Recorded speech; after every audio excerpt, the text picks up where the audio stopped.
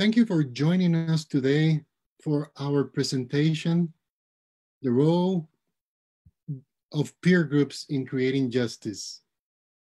I am Reverend Hector J. Hernandez, and I serve as the Connect Coordinator of the National Benevolent Association, as well as the convener of the Prison and Jail Ministries Peer Group. I am also the convener of the Hispanic Pastors and Leaders Peer Group, who, by the way, is our newest peer learning and wellness group. The MBA is the Health and Social Services General Ministry of the Christian Church Disciples of Christ of the United States and Canada. And our mission is to inspire and to connect people and ministries of the church in the creation of communities of compassion and care, as well to advocate for the well-being of humanity. For more than 130 years of history, MBA's ministry has been called to care for the least of this, has been called to root all our initiatives in the value and dignity of human life in serving a world that God so loves. However, it takes more than compassion and empathy to accomplish this mission. This mission also creates the responsibility to act, to be part of the solution, to act in creating equity and justice for everyone. And one of the ways that MBA creates spaces for equity and justice work is through connecting the people and ministries of the church in our peer learning and wellness groups. And the peer learning and wellness group provide an opportunity for leaders in similar ministry roles to engage in collaboration, encouragement, mutual dialogue, spiritual renewal, and of course, peer-to-peer learning.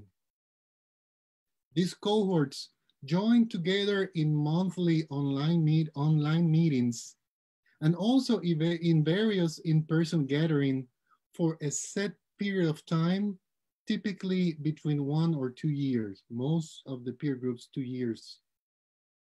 And this sacred journey provides all participants time for rest and renewal, time to share joyfully in healing conversations and group learning with others who truly understand the challenges and gift of faith-based work in our current world.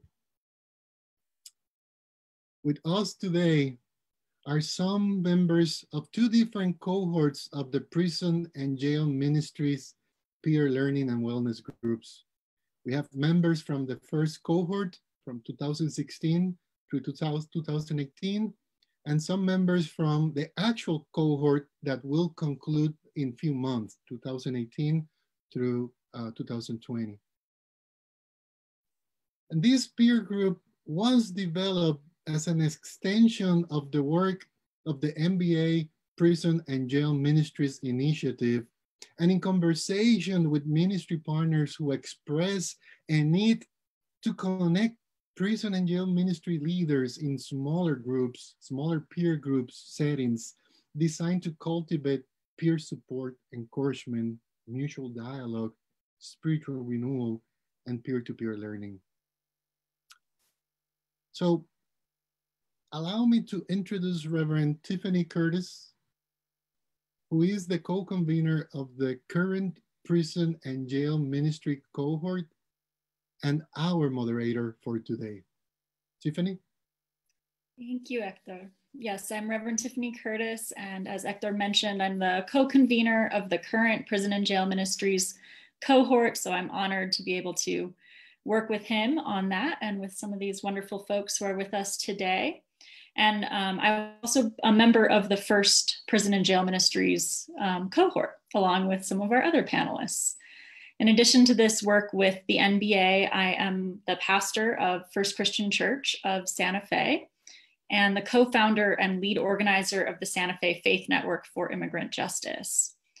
So I am honored to be here today and to moderate today's discussion with our wonderful panelists, all of whom I truly respect and admire. And my own experience with the Prison and Jail Ministries peer groups has been very transformative in my own ministry and activism work and has supported me through various transitions during these years. And I continue to learn so much from and be so blessed by the companionship of our peer groups. So it really is my honor and a delight to be part of today's discussion. So I'd like to go ahead and get us started. We're going to do introductions first. And so I'll pass the mic to our first panelist and we'll begin our round of introductions. Our panelists are going to share their names, their titles, and the names of their ministries in this first round of introductions. And then we'll move on to our next question. So Sharon, would you please introduce yourself and your ministry? Yes. Thank you, Tiffany. Apostle Sharon Cosby coming to you from the great city of Tulsa, Oklahoma. I serve as the founding pastor and senior servant of In the Spirit Ministries. And through that ministry, we founded another organization, Oklahoma Family Empowerment Center, which I serve as the executive director there. So without any further ado, I'd like to pass it on to Amilcar. Thank you so much, Sharon, and it's really a pleasure to be part of this conversation with you all today. My name is Amilcar Valencia. I'm the executive director of Refugio Ministry, an organization based in Atlanta, Georgia, and we're serving families and people who are detained at one of the largest detention centers here in the United States.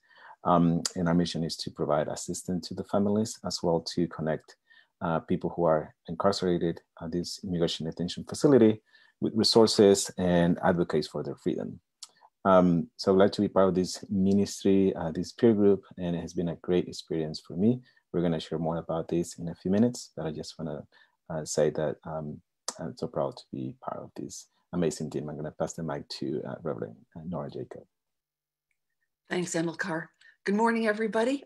I'm Reverend Nora Jacob, the Restorative Justice Director and Acting Executive Director of Urban Mission Community Partners, a nonprofit out in Pomona, California. Whew, that's a mouthful. And at the heart of my ministries, I do several things in the so-called free world in terms of restorative justice, restorative practices, and reentry. But at the heart of it, I have been going into a men's prison in Southern California every week to facilitate accountability and healing groups. And so that's the lens through which I explore and see prison. And very gratefully, I'm part of this discussion this morning. So let me pass it on now to Paul. Thanks, Nora. Nora says good morning. I say good afternoon. Just as a reminder, we're covering about 5 time zones here too with our peer group. So I'm coming from Des Moines, Iowa. I'm Pastor Paul Whitmer. I'm the Minister of Reentry and Congregational Care at the Iowa Correctional Institution for Women, which is about 20 miles from where I sit right now in Mitchellville, Iowa.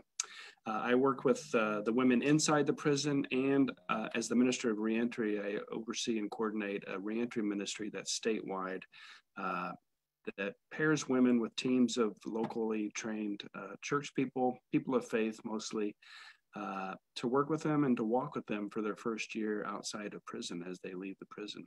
We also have a worshiping community with inside the prison, and I'll talk more about that and how it's on hold right now because of COVID-19. So thank you. Back to Tiffany, I think. Yeah, thank you, Paul. Thank all of you. Again, it's so wonderful to be with you this morning. So our first question this morning is about when and why did you join the peer group? And how has the peer group experience changed you? How has your ministry changed or grown over time because of your experience in the peer group? So we're going to go in the same order. We're going to use the same order for all the rounds of questions. So I'll go ahead and pass it to Sharon for this first question. Thank you, Reverend Tiffany. As I said earlier, I am the executive director for Oklahoma Family Empowerment Center. And one of the reasons why we joined the peer group back, it was actually the first peer group that started in 2016. We joined that group because of our work as a social justice agency with reducing minority contact with law enforcement, namely juvenile contact with law enforcement, and working with the system stakeholders in order to increase that contact, because we found out that, of course, children across the board, juveniles, do not commit crimes at a disproportionate rate. What we found was disproportionate was the way those individuals were being handled. And we found that minority kids were having more contact. So that was our first entry, if you will, to the prison and jail ministry peer group. And then, of course, we do also prison post-release programming to assist returning citizens as they come back into the community, that they can be successful in being with the peer group, especially when it relates to working with people, keeping them out of prison and keeping them out of having contact with law enforcement and working with them once they return. We found out that that's very lonely work. It's tiring work. It's hard work. And being part of the peer group has encouraged me, it has supported me, it's helped me to see and work with others who are also doing like work, and to know that we're not at this alone. We're not doing this alone. And ultimately, being part of the peer group, if you will, has been able to make me stronger in this work, more committed in this work. Not only am I at this alone, but I'm learning other tools from our other peer group members of what we can do to help individuals navigate a system that is very difficult to navigate. Since joining the peer group, I have been able to focus some of the work that Oklahoma Family Empowerment Center does to make it more focused in order to have it more client-centered, in order to meet the needs that the clients have. We also have gathered valuable information and tools to help us be more successful as we work with those who are marginalized, especially those who have been involved in the prison and jail system. With that, I think that's all I have for now, and I'll pass it on to Amilcar. Thank you. Thank you. Thank you so much. I second everything that Sharon said. I joined the peer group in August 2018. Actually, the first peer group came to our hospitality house in Lumpkin, Georgia, and we coordinated the visits with the first peer group at the detention center, and meeting with people who are currently in the deportation proceedings at this facility. That's how my first connection with MBA and with the peer group became to be. I'm not directly affiliated with MBA, but I've received this gracious invitation from the conveners, as after looking at the information and talking to my wife and family, I decided that this was a great opportunity for me personally to grow as a person who is working in our environment where you hear stories that is very heavy work.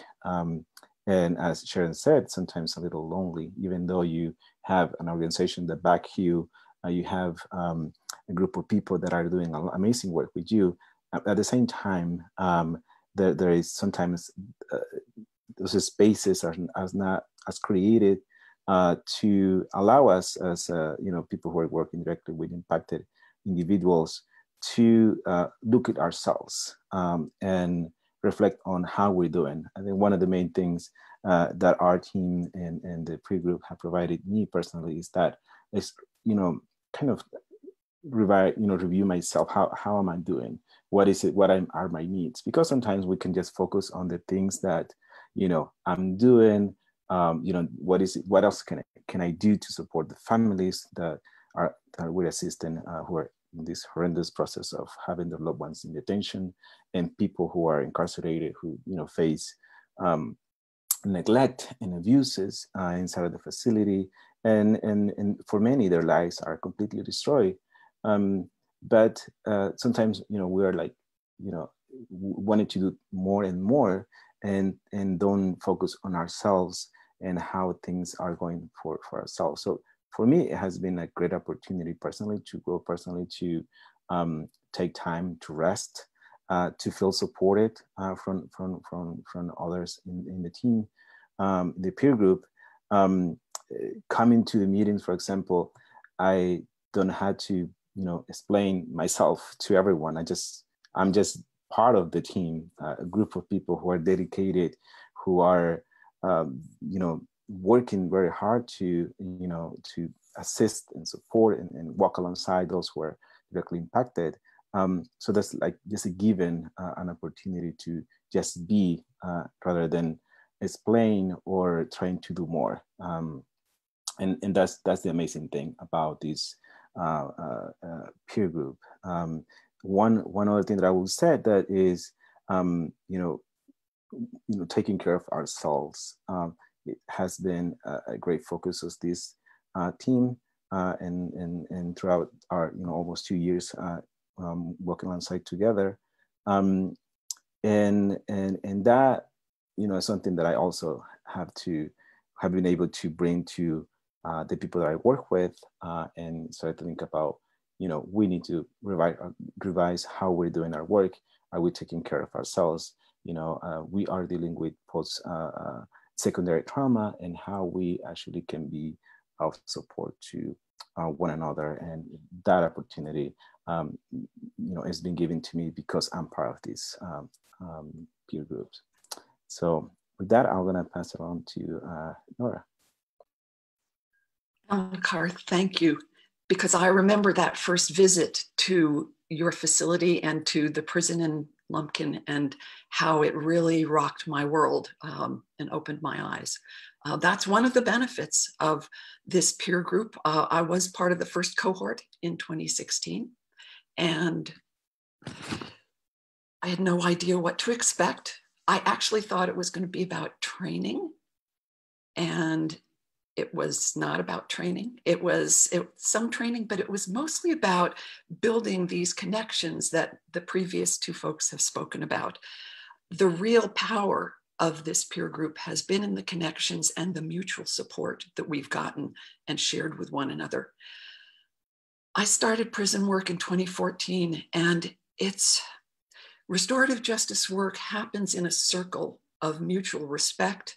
And the amazing thing about it is that even in prison with a group, the energy is around building trust and support for one another. At the same time, the shame and guilt that comes out as people share their stories, it's really powerful. And so there are all these stories of pain, racism, abuse of power, sexism, power over, powerlessness under, just violence in general. And so as someone who's gone through seminary and chaplaincy training, I've learned a lot of self-care, but there is nothing like the power of our peers to not just share the powers of difficulty, but to get hope from one another, to see how we learn hope from one another. My work inside prison in those groups is to ask open-ended questions to help keep the circle emotionally safe, because none of us is accustomed to doing any of this sort of work with others. And so emotional safety is important. And then to keep bringing the work back to that delicate balance between accountability and healing. One of the things I'll note is that I go into the prison as an educator, not as a minister of the gospel. That's how I'm categorized. The people in the groups, actually we pick for a variety of ages, major crimes of violence, diversity of violence, and diversity of the kinds of things that they bring to their own lives. So there's a diversity of religions. There's Christian, there's Roman Catholic, which is seen as Christian or different from Christian in prison. There's Muslim, there's Jew, there is Native American, there's Odinist, the sort of out of the Viking tradition. And so having an interfaith background in my work and a view that God created us all and created us all good, no exceptions, has really informed what I do in prison. And the people in the peer group have their own experiences of this, so I'm able to draw on all of that. So I would say that my ministry has changed because there are others who understand me, others who give me hope, give me specific techniques, give me a place to call and scream to. And I don't have to go through a whole lot of explanation. Thank God for the NBA. You know, if we're going to be a movement for wholeness in a fragmented world, when we become fragmented, we need a place to go. That's what this cohort has provided. So with that, Paul. Amen. Thank you, Nora. I've heard a lot of things I'm saying amen to. So I think it's part of the beauty of being part of this group. So I came to this work in 2016. I was a local church pastor for the first 25 years of my ordained ministry, and really never thought I'd be in a prison ministry setting. But so I found myself doing it part-time in 2016. I joined this cohort in 2018, but my coworker, my colleague and the lead pastor at Women at the Well, was in the first cohort. So she was a partner with Nora and Apostle Sharon and Tiffany.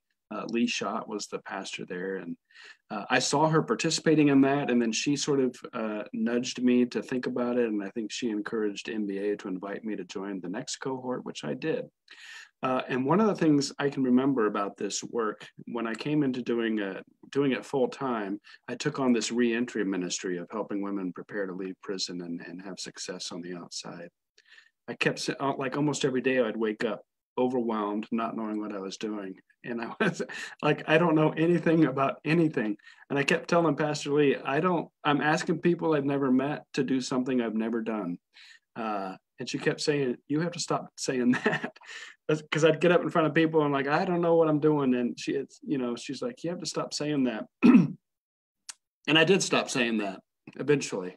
It was true for a long time. And I think there was some real humility in that. But there's also a time when you have to just live into the new normal, the reality of this new work. Just because it's new doesn't mean I don't know anything about it. So I came up with these 3 A words, AAA for what the cohort meant to me, and it was accountability, affirmation, and alliance. It's not an accountability group, so I was a little tentative in that one. But when you join a group like this and you commit to show up for each other once a month, there's just built-in accountability. I don't need a lot of accountability in my life, but I really appreciate where it shows up for me and where there are people, colleagues, allies in ministry that will show up for me. When I said I'm going to be there to the best of my ability once a month and to make these trips, that was important, and it's one of the things that, ironically, when preparing women to leave prison to think about how they want to have success on the outside, accountability might be a big part of that. Are you accountable? Do you have people who will hold you accountable? Are there people for whom you hold accountable? So I just found that was an interesting overlap in the work I was trying to teach and adapt for myself. And the affirmation, I've heard a lot of, that's why I wanted to say amen to everything I've heard already, because there's just an acceptance and an affirmation in what we're doing. And I heard Apostle Sharon say it's lonely work. A lot of this justice work could be very lonely. So to have, to be affirmed and have these allies is just a beautiful thing. And to slowly come to be able to say, I do know some things about some stuff and I can teach and recruit people to do this work. So that to be affirmed in that was very positive. And then just to have allies, I don't think there's just nothing like this justice work, particularly that has a particular shape in prison and jail ministry. So to be with other people, as I think Amilcar said, where you don't have to explain yourself. You know, you can just unload. You can just breathe in and breathe out and let go. You know, and other people who are doing justice work in prison and jail ministry, they know that it's not like local church ministry. It's not preaching. It's not parish ministry. It's different. It has a different shape to it. So there's something, you know, to build community among others who are doing that work was very life-giving and transformative to me. So again, very grateful. Thank you. Thank you all. I can say amen to all of that as well. So our next question, our next substantive question is to tell us more about your ministries and your justice work that you do. And given the context that we are all living through, also importantly, how do you see COVID-19 impacting your work and the call to justice in this time? So we're gonna go in our same order. So Apostle Sharon. Thank you, Tiffany. Here I am once again, and I'm just excited about all that is going on. I'm excited about what Oklahoma Family Empowerment Center has done with the prison and jail ministry cohort through the National Benevolent Association. As I mentioned, it is hard and lonely work, but it's also necessary work. So the necessary work that Oklahoma Family Empowerment Center does as a social service agency, we use this tagline: empowering families, changing lives, and transforming our community. And we do that because we are working with those who are vulnerable. We work with people who are homeless, people who are living with food insecurities, people who are working through mental health addictions. Most of those individuals we find are people who are returning from incarceration or either on parole or on probation. Individuals who come back from prison don't have good family support often and need assistance navigating the system and getting settled once again. So those are the things that Oklahoma Family Empowerment Center does. We do education. We work with parenting classes. We work and provide marriage and relationship education classes. We do domestic violence education classes. In addition, we serve hot meals Monday through Thursday, breakfast and lunch. We have a food pantry to help people when they're working through food insecurity. So yes, we do prison and jail ministry first on the front end with working with individuals to keep them from going to prison, and for those who are coming out to help them navigate and be successful. And we work with the marginalized in areas of homelessness, food insecurity, health, and addictions. One of the other things that we are really pushing forward is to help change policy, because while we're doing all this great work, we're finding out that we see this circle going on. So we're working on reducing mass incarceration. We're working at looking at laws and policies that adversely affect marginalized communities. We're looking at the fact that we don't have enough mental health beds, especially in Oklahoma. We don't have enough substance abuse beds. So when we find individuals who we're working to get them off the streets and get them into mental health counseling, we want to increase the number of beds, because often when we work with them, as soon as we say, yes, they're ready to go, we can't find a bed for them to get into counseling. So those are the things that we're working with. And each day we laugh because we have several partners that we work with to do the work that we do, because we can't do everything. So we partner with other agencies to help us do what we cannot do. And one of those things is to help people who are homeless, because oftentimes when people come home from being incarcerated, they don't have a home to go to, and they find themselves homeless. So we're working to help people get off the streets and get into a permanent address. As I said, we want to make sure that they have an address to call home. And so we're working on that. And I have this running joke that every time we get a place for someone to call home and they get their keys, and we know that they're going to have their own residents. We want them to ring a bell and say they're out, because they won't have to come to the center each day for breakfast and lunch. How has COVID impacted our work that call us to justice? One, we're finding out that because of COVID, we have an increased number of clients that we are serving, increased number of people who need food, increased number of individuals who are on the streets who are homeless. We have an increased need to release nonviolent offenders. Many of them are in prison for simple drug possession, which in many states is now legal, especially marijuana, back into the community. We see that the reduction efforts did not stop COVID when we work with people. So just because COVID happened doesn't mean that people weren't still hungry. Just because COVID happened didn't mean that we didn't need to continue with the reduction efforts to keep young people from having contact with law enforcement. In some cases, we see that even has increased. We see a need for increased services provided, while also experiencing a decrease in staff, because many of our staff are paid through programs such as Amilcar or AARP, community service. And because of COVID, many of those individuals cannot come on site. So I've been down here cooking breakfast and lunch, and we've had some people from the church coming to volunteer. So we've had increased need with less staff because of COVID. So I am excited about what is happening. I'm grateful for what MBA has done as far as providing the peer groups. I pray that that continues to happen. And one thing that I did not say in the first round of discussions is that MBA provided retreats for rest and relaxation.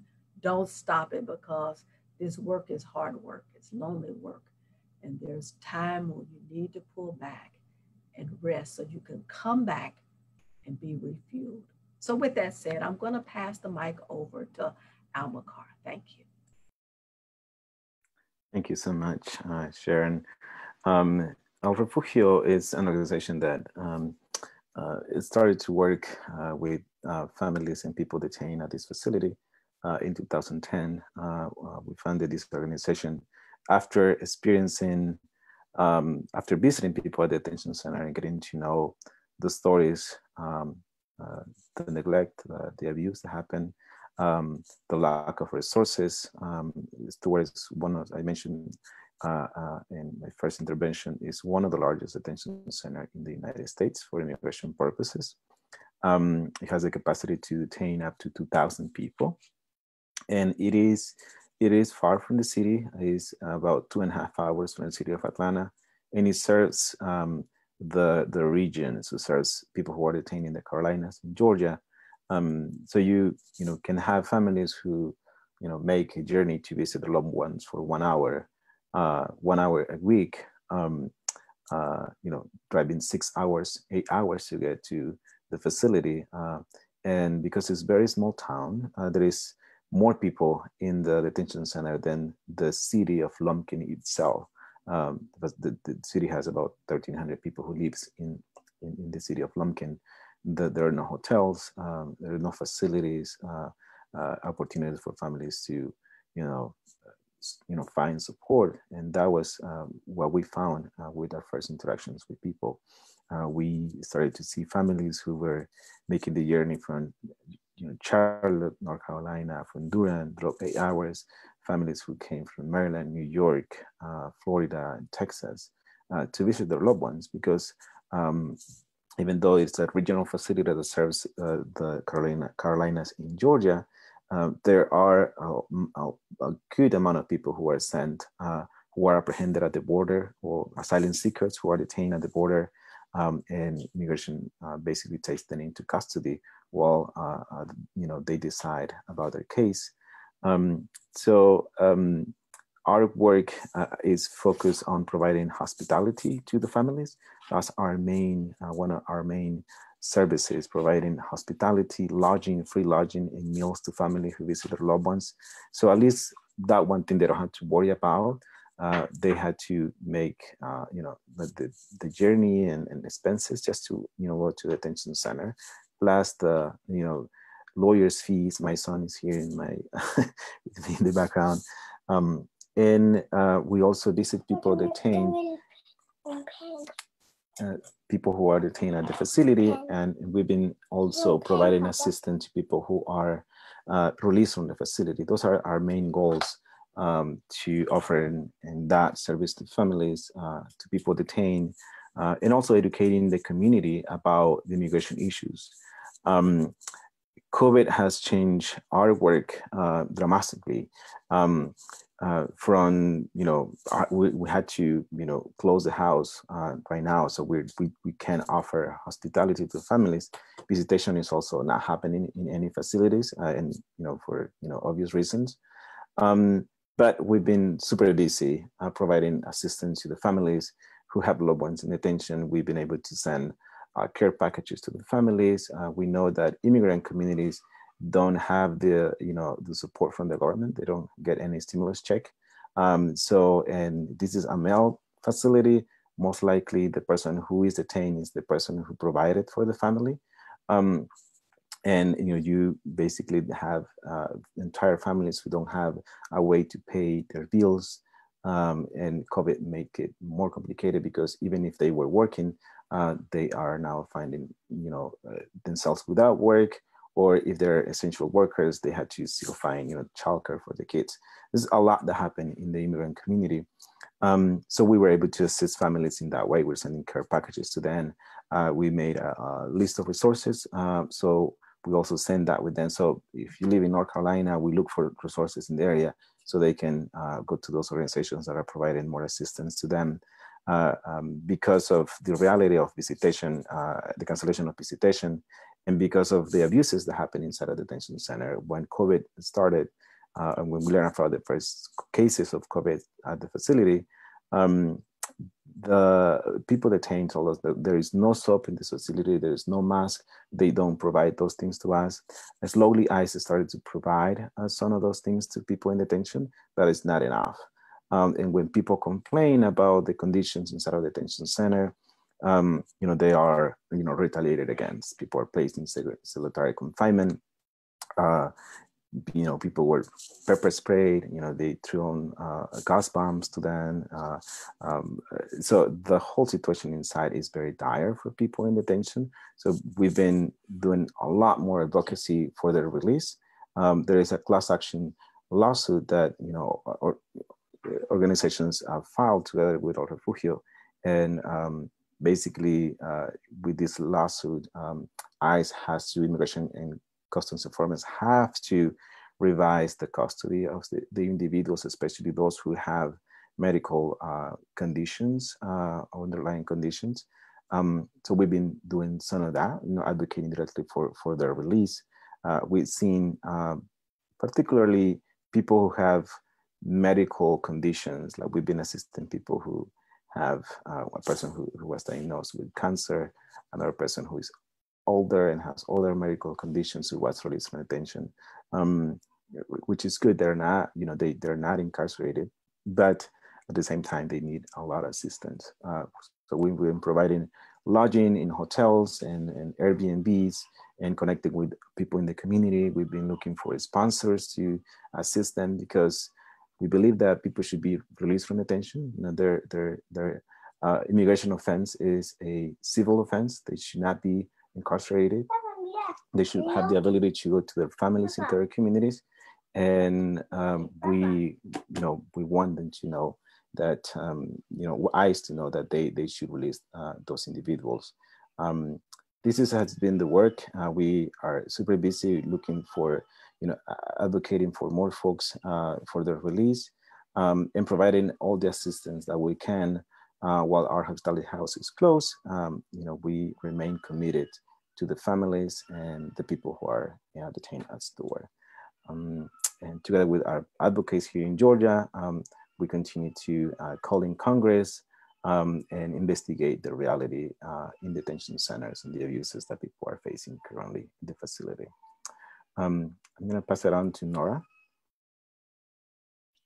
Thank you so much to both of you who have shared so far. I just want to interject briefly before Nora jumps in with all this powerful testimony that you're hearing about the ministries. I just want to remind everyone, if you have questions that you'd like to ask, you're welcome to put those questions into the chat box for the participants, and we'll have time at the end for a short Q&A.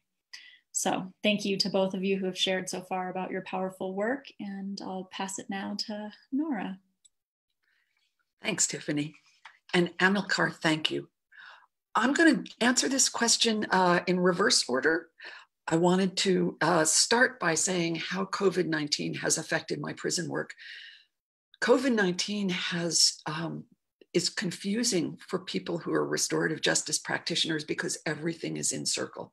And so I haven't been able to go into the prison since early March, and the California Institution for Men, one of the 33 prisons in California, was the first really to be reporting the full numbers of the outbreak there.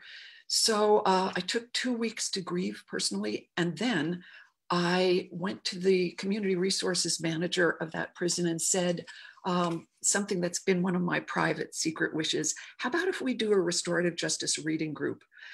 She put it on pause for a while, but then I went back, and lo and behold, this Louise Erdrich's La Rose, this novel, has been the focus of what we've been able to do. The prison folks said yes. I created curriculum around that book and all the great questions of accountability, shame and guilt and avoidance of responsibility and denial and cultural backgrounds and diversity. And so it's very 19th century. I hand carry the lesson to the prison every week in 29 different envelopes. Those get carried over to the cell blocks, the yard where I usually have been facilitating.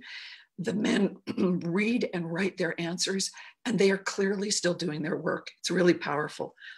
So that's the tangibleness. The intangible is that they know that they're still connected to something bigger. They know that they're still doing their work to go to the parole board eventually. They know that the circle looks different, but it's still there. And that's really powerful. In the outside world, everything else has exploded. I'm the co-founder and community coordinator for a coalition of 35 to 45 different organizations that provide some sort of reentry support and referral to returning citizens. And so we've amped up those efforts. Think about it. Parole agents and probation officers also are in quarantine, like all of us. We're socially distanced, working from home. How do they know what the resources out there, especially because there are a lot of new staff coming on right now, a lot of retirees because the budgets have dropped. So we've amped up our work in two ways. One, we've added outreach specifically to parole and probation about what resources are there. The big one was, how do people get their driver's licenses after coming out of prison if their licenses have been suspended or taken away? There was a whole process that our Department of Motor Vehicles went through that was changing almost day by day. So we were strong in making sure everybody was notified. We're also now, in order to be better advocates and policy influencers, the Pomona reentry community is joining with Los Angeles Regional Reentry Partnership, which is the giant among reentry networks in California. They have a place at the table in Sacramento. And we're one of their first outreaches. They're bringing us in as we speak. So that's been one really exciting dimension. In Pomona, there's been this whole movement for restorative practices. So another resource I wanted to make you aware of, all of us, which is to say people from churches, people from nonprofits, people from mental health, people from police department, are all working, and the school district, that's an important one, getting training from the International Institute of Restorative Practices. This is the handbook they give us as we train. And I'm part of a team, a leadership team that's getting people to learn how to practice by practicing with one another. And so that's been powerful, making a whole new circle of friends and colleagues in that work that's very strengthening.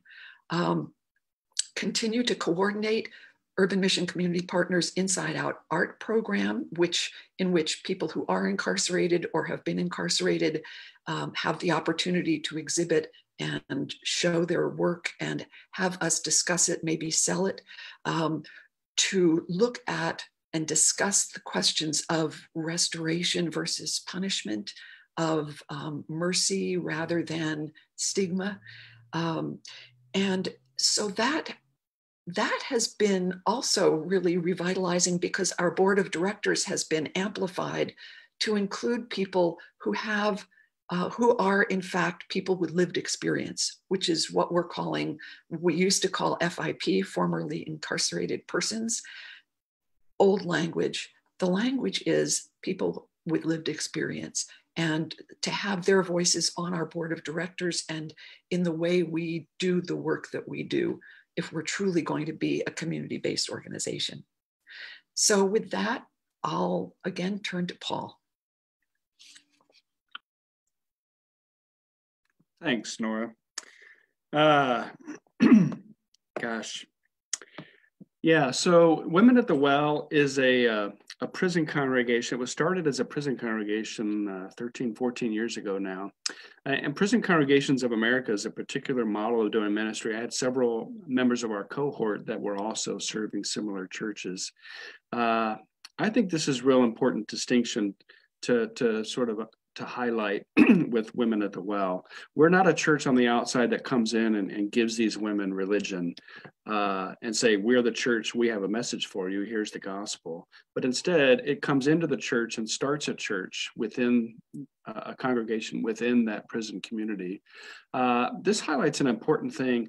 I hear this a lot, at least in Iowa and the Department of Corrections. There's a lot of, I think, very positive movement in this direction of being gender-based, having gender-based care, trauma-informed care, and sort of the underlying messages in all of that is giving these women, well, first of all, understanding that women prisoners are different than men prisoners.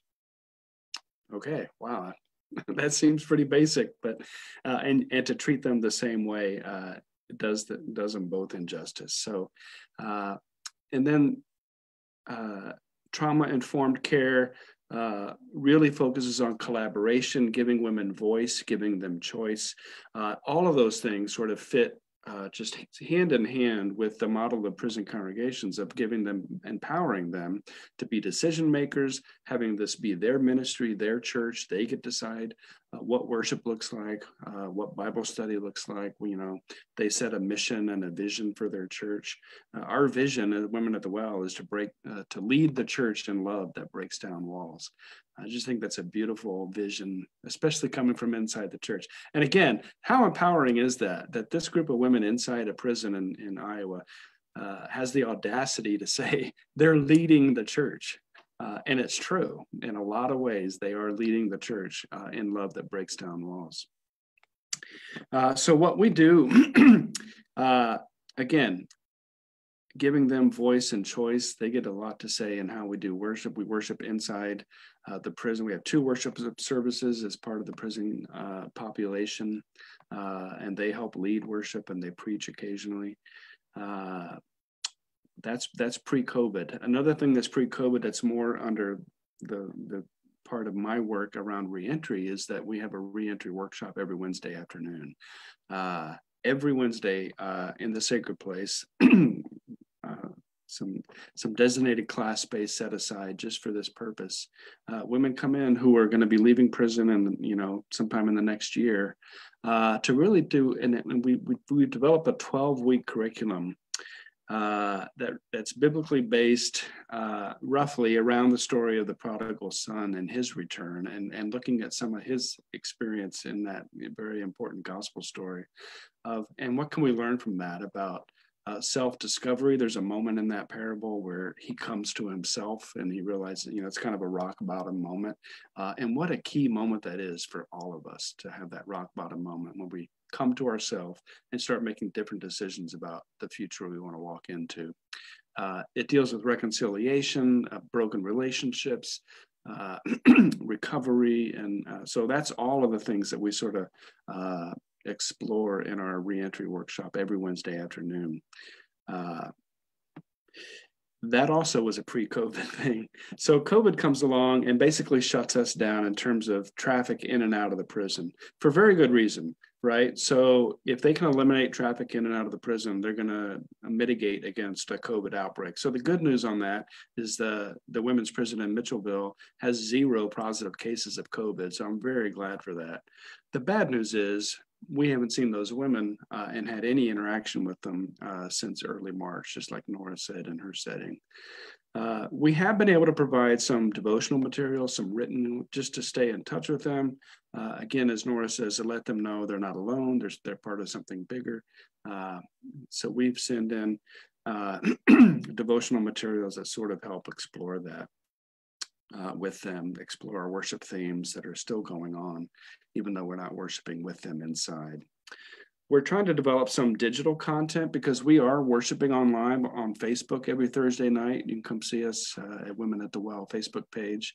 That's reaching a lot of people out in the community, a lot of our partners, partner churches. And here's a kind of a blessing of COVID-19. We're connecting with women who have left prison on Facebook. They're able to worship with us. And that wasn't happening before COVID. So that's really kind of a really cool thing. Well, I'll be preaching along on Facebook live, and I'll see comments from women that have left prison and are now are in different parts of Iowa or in Florida even. So that's been really cool to have them worship with us. We're trying to work with the prison to get digital content like that. We can put that on a DVD or a flash drive, send it inside, let them play it on the internal closed circuit TV where they have a religious programming. And I think there's openness to it. There's just it's low on the priorities right now with COVID. I think as we see this time expanding, I mean, I don't think any of us are going back anytime soon. So I really think digital content is going to have to be a venue that we explore. And I think the prison will be open to that. So that's what we're looking forward to.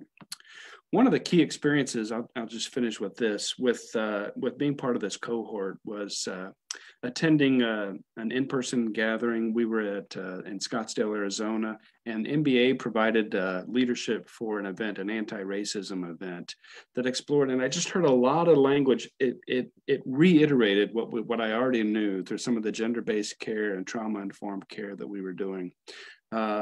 Some of the rubric for that anti-racism thing training, it talked about intersectionality. It talked about cooperation and collaboration. It talked about both and thinking over against either or. And I just had a great eye-opening experience for that for myself. And a lot of the people I think in our culture think that in the criminal justice system, there are criminals and there are victims. And we in the prison work with the criminals, and people on the outside work with the victims. Well, what I've learned at this women's prison anyway, is that 98% of justice-involved women have suffered trauma in their life. They have been victimized by sexual trauma, physical abuse, you name it. 98%. I'm not real good with math, but that's almost everybody, right? So here I am serving a prison congregation of women who are criminals, and we don't deny that they have committed criminal acts, but 98% of them had been victimized before they committed that crime. So here we have a both and to be able to minister in that setting with that sort of both and thinking, building collaboration and cooperation, thinking about abundance instead of scarcity. These are things that, that was a very transformative experience with me through NBA and this cohort. So I'm very grateful for that, and to be able to lift that up as a life-changing thing for my ministry, where I get to lead a church that's leading the church in love that breaks down walls. So thank you. Thank you, Paul. So we have one more question before we open it up in case there are any questions from our audience, our participants. And so this is our ask. So we're going to go around and answer what is one thing that anyone can do right now to support your mission in some way. So I will pass it to Apostle Sharon Cosby. Again, she is the Executive Director of Oklahoma Family Empowerment Center, to give us her ask. Well, please allow me. My ask has a couple of parts, but it is one ask. And the ask is, while everybody may not be a boots on the ground person to get involved in the work, but anybody can write a letter or pick up the phone. And I am asking for individuals who are interested and have a concern about the work to pick up the phone or write a letter to their congressperson or their representative to do one of the three things. And that this is my three parts to my one ask. As long as there's a profit margin where private sectors can build prisons, and that can be traded on the stock market, and people are making money in incarcerating people, we will continue to see people being incarcerated at disproportionate numbers. So we need to reduce the number of individuals who are being put in prison, and the profit margin needs to be taken out of that. With people who have mental health diseases and addictions, which often people who have mental health issues use drugs and alcohol to medicate their mental health issue, that should not be a criminal offense. So we have in our prisons a lot of people who are dealing with mental health addictions, and they are being put in prison. So we need to set up a system where people are not going to prison for mental health issues or drug addiction, but are diverted to community programming. I was in a conversation with the Tulsa County Sheriff, and he said his jail is becoming more of a place where he's holding people for drugs and alcohol or people with mental health because he can't get them into mental health beds. So let's write our representatives and ask them to increase funding for more mental health beds, more funding for more substance abuse beds, and to decrease mass incarceration by taking the profit margin out of putting people in prison. That's my ask. Thank you so much. Amilcar. Thank you. Thank you, Sharon. Again, this is Mr. Amilcar Valencia, and he's the Executive Director of El Refugio Ministries. Thanks. I will second what Sharon said. If we really want to really fight for those who are incarcerated, those who are detained by immigration, we need to advocate for their release. And one of the things that we can do is, or there are many things we can do, and just like the easy thing should be like pick up your phone, call your congressman, email them, let them know that you are concerned about the conditions inside of the facility. You are concerned about people getting infected because there is no way they can, social distance themselves from others in the facility, and that people are not receiving the treatment they need. We should be able to go to families, to our communities, and go further with that. I think is also a direct call to Congress to investigate what happened in the facilities, the treatment they receive, and also to reduce the amount of money that is put into the buckets of CBP and ICE that are incarcerating high rates of number of people every year, and then we're spending a lot of money. Our tax, money is going to Court Civic and all these corporations that are making money for the detention of immigrants. So that's one thing we could do. Also, to release people from detention, we need we need people who donate to organizations that are doing the work, and bond funds who are paying for the release of individuals, organizations that are looking for post-release, consider that as part of our mission and ministry at the church, to provide that kind of assistance so people can, really go back to their communities, go back to their families, and continue their process. But they don't have to be in a detention setting where things are, blown out of proportion in terms of the conditions and the treatment inside of the facility, and they can continue to, be part of our communities, our churches, and not being criminalized because they were not born here, because they have immigration issues, because they come here seeking protection, seeking asylum, and then we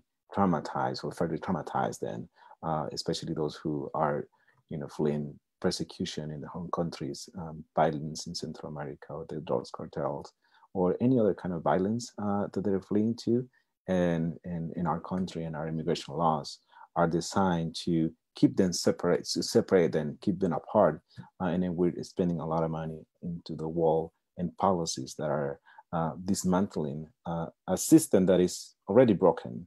But that we can do something. We can call our members of Congress. We can use our voices to speak on behalf of those people who are currently in detention, and their families who are struggling because their loved ones are incarcerated. Nora? Thank you. Again, this is Reverend Nora Jacob, and she is the Restorative Justice Director and the current Acting Executive Director of Urban Mission Community Partners. Thank you, Tiffany. Amilcar, thank you again. Sharon as well. I want to take a little bit different tack. I think one of the things that we need to keep doing, and I always think about doing things in community. So yes, you can do this for yourself, but it's more powerful in community to watch the movie 13th and then go online and find a study guide and work the study guide with others. This works well on Zoom to do a watch party and then do it.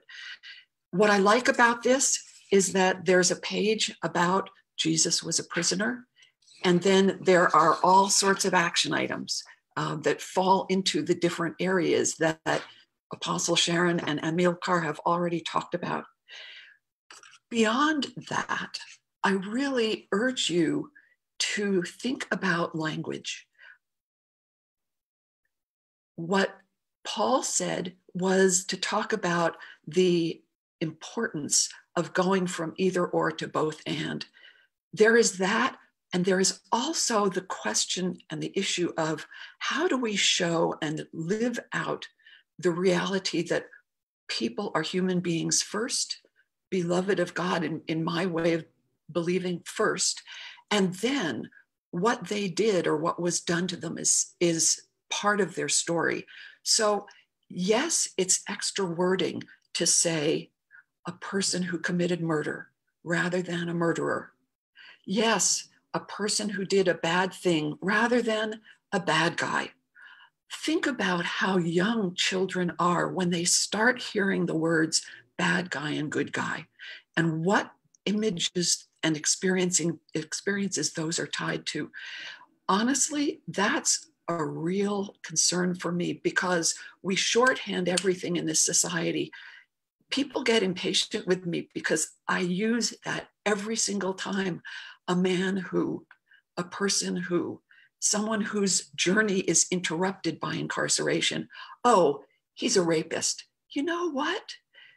When you hear the whole story, just as Paul said, really almost everyone who's committed major harm has had major harm done to them first.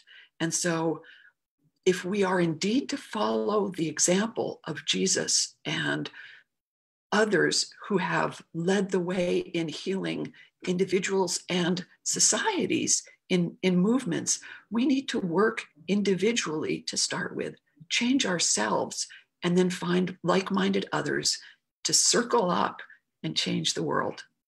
Thank you. Paul? Yeah. So important, especially right now, as we're changing some of these dialogues in our society. So this is, again, is Pastor Paul Whitmer, and he is the Minister of Reentry and Congregational Care for Women at the Well. Thanks.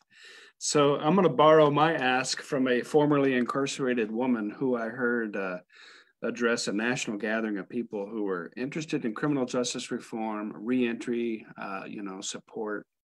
And at the end of a couple of hours together with her, people were asking, what can we do? What can we do? And what she encouraged people to do was talk to your neighbor. That kind of blew me away. I mean, who do I write? Who do I call? Where do I send money? All these things that everyone's sort of talking about. How do I get involved? My boots. And I think what she said was so wise about how we change the world, the systems, even the criminal justice system, is we talk to our neighbor. And I think what she said there was, what she means by that is, do you even know your neighbor?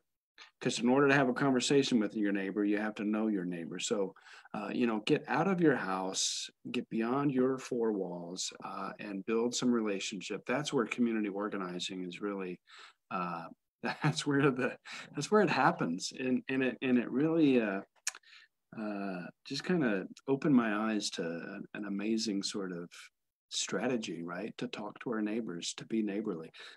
It sounds almost Mr. Rogers-ish, but it's also quite prophetic. I don't know if you've ever heard Walter Brueggemann speak about the Old Testament prophets, and he boils it down to being neighborly, right? The Good Samaritan, being the neighbor. So that's my ask, is that we all know our neighbors, talk to them.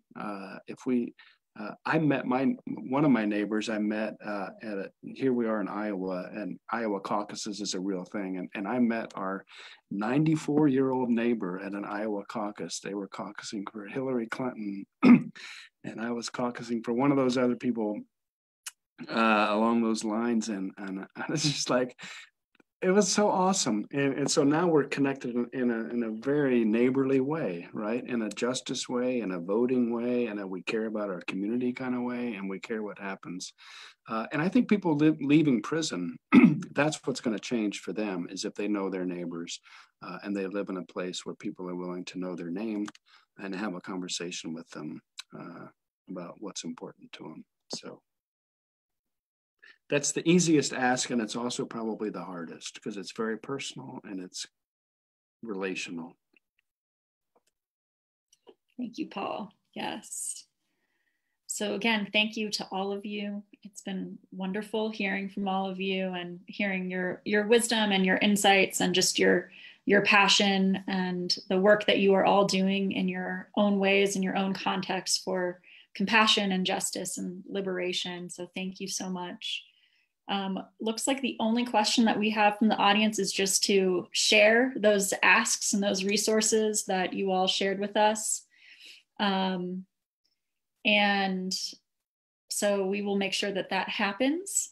And yeah, thank you all again so much for everything that you've shared. Actually, okay, we do have a question now. So the question is, what can you share about how you weather the political storms that you encounter? So any of you feel free to jump in if you want to answer that question. I assume, I'm not sure exactly if that's related to prison policy or politics more broadly, but yeah.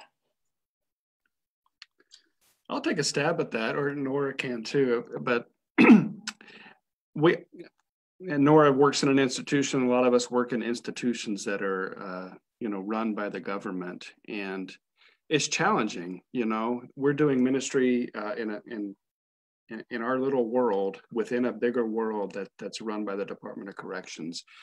And there are just changes, every administration comes along, and I'm not talking about governors or presidents. I'm talking about wardens and counselors and people who oversee, volunteer coordinators. When people change in those positions, it can be like weathering a storm. I mean, there's different standards, there's different rules, different protocols. It changes our status. We went from being one status to being volunteers, and So it takes sort of seeing having the long game in mind and knowing that arc that bends towards justice and patience and perseverance is what I would say. So I'm going to let Nora weigh in because I think she was going to say something too.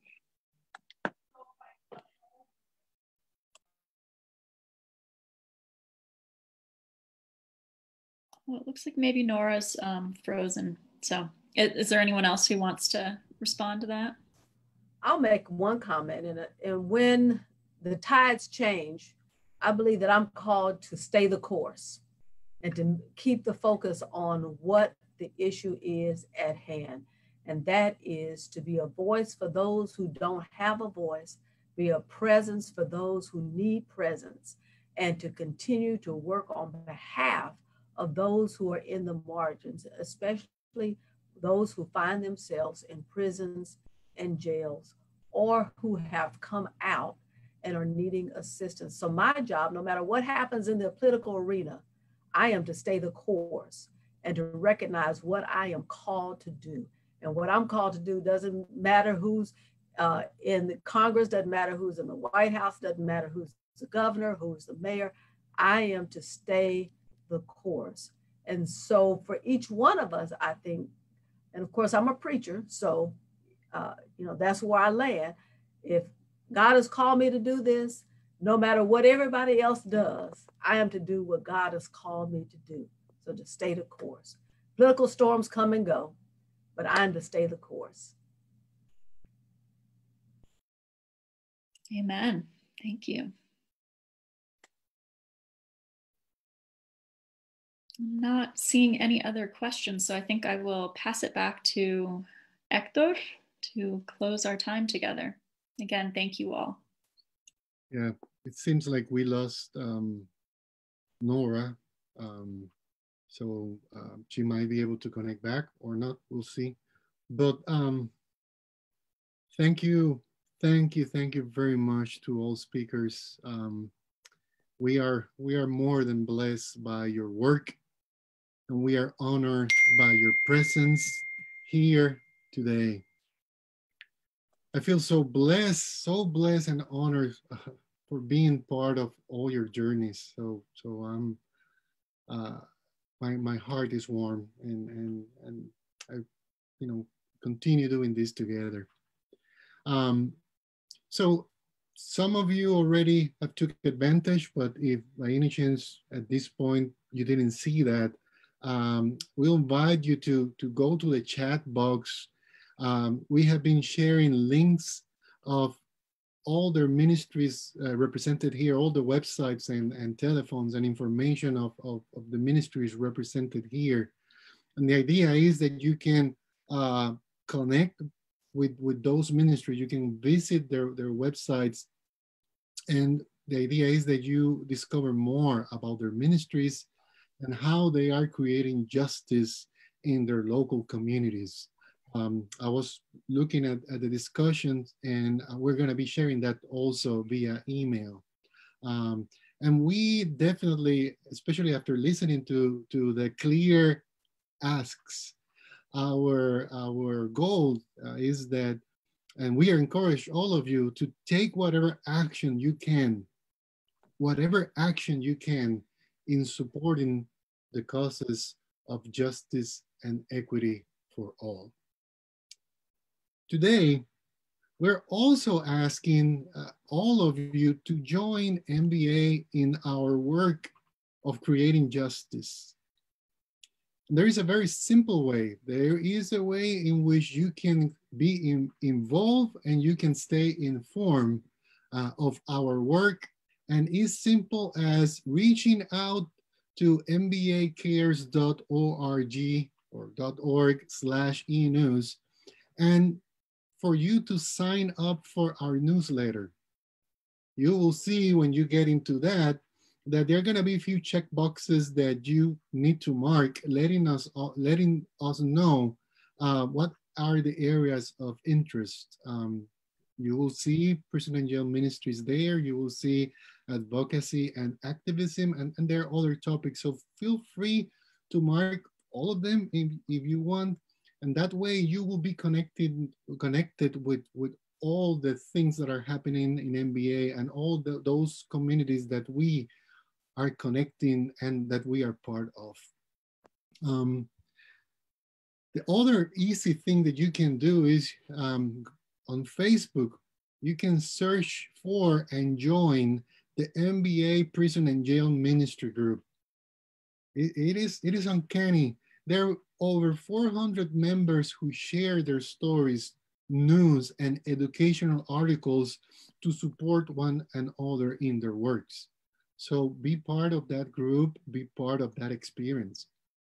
In addition to that, we invite you to come back in August when we will be hosting a new webinar on voter registration and voter right efforts. We will even have a great, and I have seen it, so I can say it, a great toolkit for congregation to help address voter registration in your home state. Home state, I meant to say. We encourage you to visit the resources, the resource section on our website when we have multiple education materials, articles, videos, and worship ideas so that you can access for free and that you can share with your community, family, and congregation. And I will tell you even more. As part of the Disciples Just Summer event, hashtag DOC Just Summer event, the Prison and Jail Ministry Peer Group, the cohort that is right now going through the end of their journey, that amazing group has put together a few liturgies. One of the liturgies in particular is centered into immigration and detention centers. And it has even music. We're grateful for Reverend Berehil Soto from Indianapolis who helped us with one of the songs, and we did it in 2 languages. So we really encourage you to go and check those options, those liturgies. And by the way, I'm not sure if I was supposed to say anything, but we are working on 2 more liturgies that as soon as they're completed, we're going to be sharing with the church. That those liturgies are part of our peer group project. Finally, we ask you for your support.